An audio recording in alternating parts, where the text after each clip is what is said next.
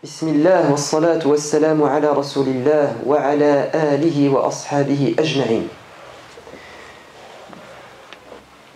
Dieu nous a parlé dans le Coran d'un prophète qui a été tenté et qui a refusé la corruption et la tentation, et il va passer des années en prison. Quelle a été sa parole? Il a dit Rabbi, as-sijnu ahabbu ilayya mimma yad'unani ilayh. Ô Seigneur, la prison m'est préférable que ce à quoi m'invitent ces gens. Il est entré en prison, bien qu'il fût reconnu innocent. Car Dieu nous dit, puis, après un certain temps, après que les gens dans le royaume d'Égypte furent convaincus, parce qu'ils ont vu les preuves que Joseph était innocent, ils ont quand même décidé de le faire croupir en prison sans délai, hatta hin, sans accusation, sans chef d'inculpation, sans avocat, injustement et sans limite. Cette parole qu'il a dite, ô Seigneur, je préfère la prison à ce à quoi on m'invite, c'est la même parole qui a été dite par tous les prisonniers opprimés dans le monde à travers l'histoire. Joseph, il a mené un combat pour la vertu et il a été jeté en prison. Ahmad ibn Hanbal, ce grand savant, il a dit la même chose. Il a été jeté en prison car il s'est accroché à sa aqida, à son dogme. Nelson Mandela a été jeté en prison parce qu'il a mené un combat pour l'égalité. Et en ce moment même, et ça dure depuis 50, 60 ans, des milliers de Palestiniens sont en prison parce qu'ils mènent un combat pour la dignité et la liberté, parce qu'ils sont résistants. Qu'ont-ils fait de mal? Ils ont dit non à la colonisation. Ils ont dit non à l'oppression, à l'injustice. Et en retour, on les a jetés comme des animaux, comme des rats dans des prisons.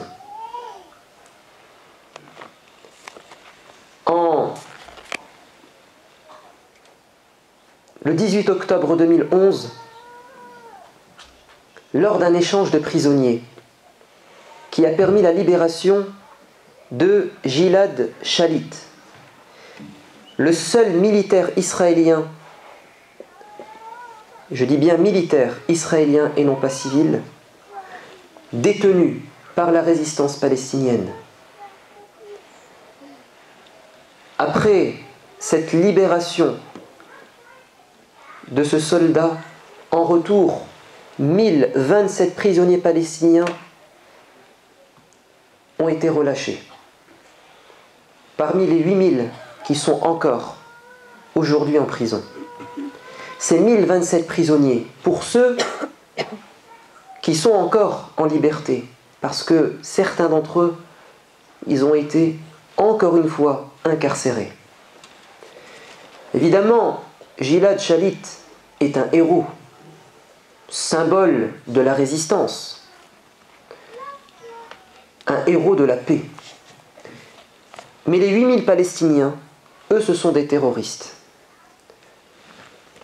Gilad Shalit a eu les hommages.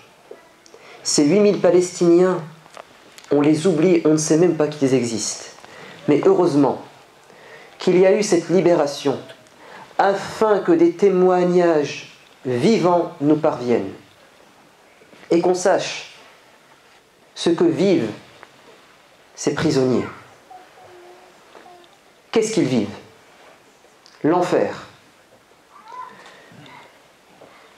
Depuis leur arrestation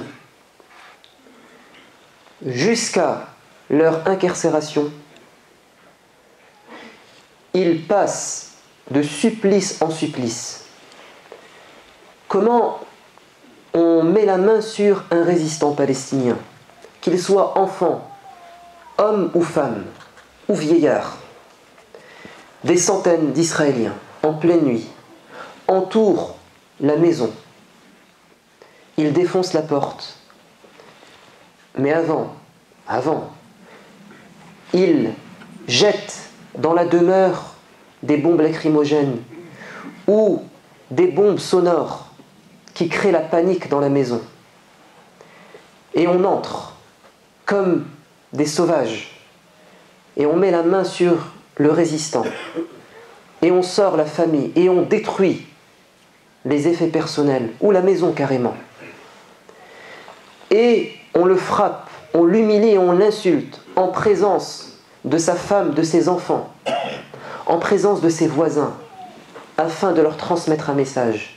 Voilà comment on traite les résistants. Et après l'avoir menotté avec des colsons en plastique qui transpercent la peau, on le jette dans le camion, on le roue de coups, et il va passer quelques mois en enfer.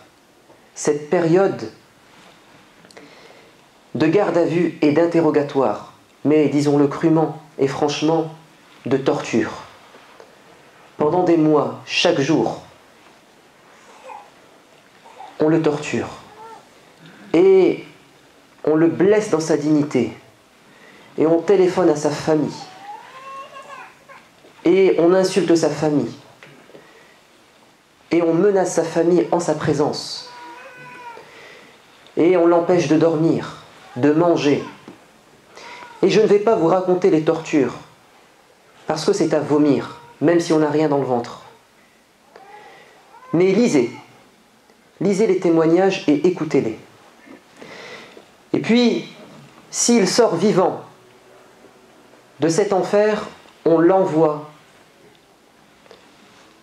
dans un cimetière, le cimetière des vivants, la prison, sans chef d'inculpation, sans qu'il n'ait droit à un avocat, parce que toutes les prisons israéliennes, à l'exception d'une seule, sont en Israël, alors que la 4e Convention de Genève impose à l'État occupant que les prisons soient dans les territoires occupés, parce que sinon les familles ne peuvent pas rendre visite, si ce n'est après de nombreux refus ou de nombreuses humiliations. Parce que s'il n'est pas dans son territoire occupé, il n'aura pas recours aux associations de défense des droits des prisonniers. Mais ils ne sont pas à leur première violation, évidemment, des conventions internationales. Et puis, quelles sont les conditions humaines dans ces geôles, dans ce goulag? La promiscuité. On est à 10, 20 dans une petite cellule. Il fait hyper chaud ou hyper froid. On dort à même le sol. On nous affame. Et puis, quand on revient de la torture, on n'est pas en bonne santé, vous vous doutez. On est plein de maladies. Eh bien, ils n'ont pas le droit au remède. Sauf dans un cas. Ils vont au dispensaire afin qu'on les utilise comme cobayes pour des expériences médicales. On teste sur eux des médicaments. Ou on teste les tortures. Comme cela est fait pour les armes. On teste les armes quand on bombarde les Palestiniens. Et puis ensuite, on vend et on vante les armes parce qu'elles ont été testées sur de la chair humaine. Quant à la souffrance psychologique, elle est surtout due au fait qu'on les empêche d'être en contact avec leur famille. Ou quand ils permettent les visites de famille, c'est quoi? 1/4 d'heure, 20 minutes. Et c'est pire encore, parce que on se rend compte à quel point on les aime. Et qu'est-ce qu'ils vivent sans notre présence. Mais ces prisonniers palestiniens gardent la tête haute. Et dans les geôles israéliennes, ils mènent un combat pour leurs droits, leur dignité. Et d'après les témoignages, ils n'ont pu avoir de matelas, de ventilateurs, que parce qu'ils ont fait des grèves de la faim, des dizaines de jours, sans manger, en buvant un peu d'eau et en prenant une petite goutte de sel afin que l'estomac ne rejette pas l'eau. Et quand ils arrivent à leur objectif, parce qu'on les force à manger en leur intégrant la nourriture par le nez, quand ils arrivent à avoir leurs droits, alors la souffrance continue. Parce qu'on les met en cellules d'isolement, pendant des jours et des jours, pendant des semaines et des mois, comme des rats. Un père disait, après une 30aine d'années en prison, je me suis retrouvé en face de ma fille, et elle avait un bébé dans les bras.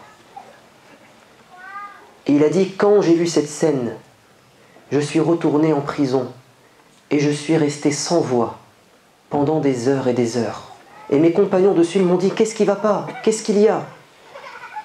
Et après avoir retrouvé ses esprits, il a dit, ça m'a rappelé, il y a une 30aine d'années, parce que ma fille m'a montré ma petite fille. Et ça m'a rappelé il y a 30 ans quand sa mère est venue me voir avec elle dans ses bras. L'histoire se répète.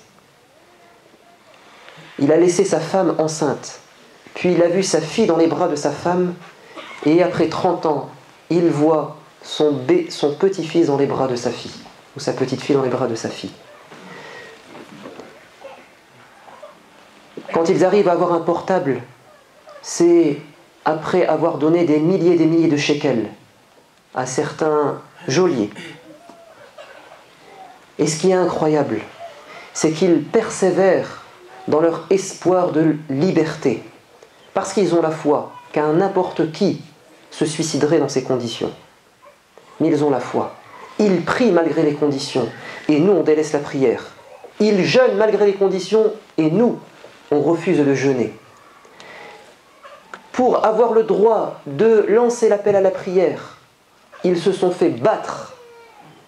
Comme le dit un témoin, l'un a osé lancer l'appel à la prière, les geôliers ont sauté sur lui, ils l'ont tabassé. Et un autre, par solidarité, s'est levé, il a lancé la prière, il s'est fait frapper. Et ils ont fait comme ça jusqu'à ce qu'ils arrachent ce droit. Et nous, on se bat pour ne pas faire l'appel à la prière. Ce qui est étonnant, ce sont les histoires d'évasion. Ils ont tenté de s'évader parfois, en creusant pendant 2 mois, avec une cuillère. Ce n'est pas un film, c'est une réalité. Et cette histoire d'évasion, je vous la raconterai, Inch'Allah, un de ces jours. Mais elle est présente dans un témoignage sur la chaîne Al Jazeera, dans une émission qui s'appelle Shahidun ala al-Asr, témoin de l'époque, où Abd al-Hakim al-Hanini raconte en 7 épisodes ce que vivent les prisonniers et la tentative d'évasion d'une 20aine de prisonniers dans la prison de Shatta, à côté de Jenin. Comment ils ont creusé un tunnel et comment ils ont réussi pour 3 d'entre eux à sortir, mais ils vont se faire attraper. C'est le destin. Pourquoi parler de ces conditions dramatiques des Palestiniens? D'abord parce que nous sommes des êtres humains et que nous devons mener un combat contre l'injustice. Deuxièmement, parce qu'ils mènent un combat pour défendre la terre sainte. Troisièmement, parce que le désordre mondial vient en grande partie de ce qui se passe dans le Moyen-Orient, de ce que fait l'État sioniste. Et donc ces gens mènent un combat pour l'humanité. Quatrièmement, parce que toi, dans ta vie, tu as besoin de savoir que des gens souffrent plus que toi. Combien d'entre nous se plaignent? Ils n'arrivent pas à éduquer leurs enfants. Ils n'arrivent pas à tenir bon. Les épreuves d'argent, de santé. Mais quand tu écoutes ce que vit un Palestinien dans les prisons, qu'est-ce que tu te dis? Pourquoi je me plains?